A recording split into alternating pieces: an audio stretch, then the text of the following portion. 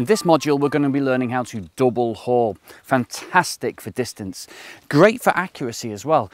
If we've got higher line speed, we can create tighter loops and slide our flies underneath branches and things like that. Now, before we start learning anything about fly casting, we have to talk about the tackle. This isn't a sales pitch for Sunray gear. This is the gear I use. This is the Sunray Predator 9-foot 8-weight. It's a soft action rod, which gives you lots of shock absorption. It means I can use lighter tippets, present flies better. I hook more fish and I land more fish. Why? Because it bends. It absorbs all the head shakes of a fish and I can bring them in and land more fish. It's as simple as that. They're also a joy to use. So that's why I'm using this rod. Especially if you're casting into a wind and you're hauling heavy fly lines around, you don't want a stiff rod. They can hurt you, they become tiresome, and they're not fun to cast. So that's why I'm using this rod. The line is very important. This is a short head line. Here it is, the Sunray short head, this time in an 8-weight. What do I mean by short head? Okay, this head is approximately 3.5 to 4 times the length of the rod.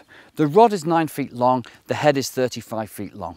4 times 9 is 36, approximately the same length as the head of the fly line. 4 times the rod length gives you a mid to short head fly line.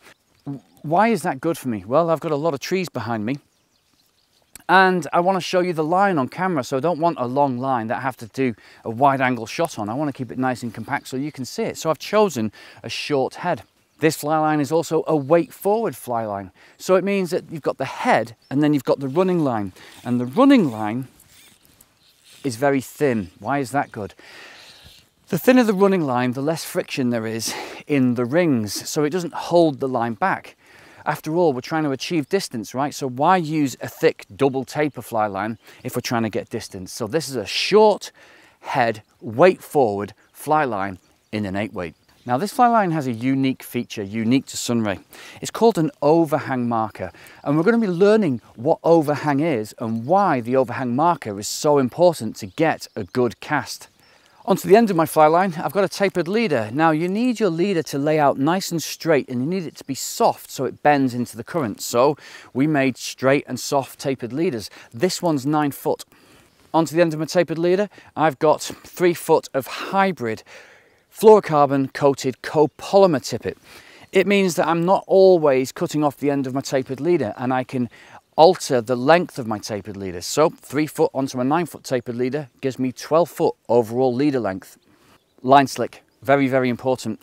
It's line dressing that you put onto your fly line and it reduces the friction in the guides. Why is that good? We discussed it already with the thin running line.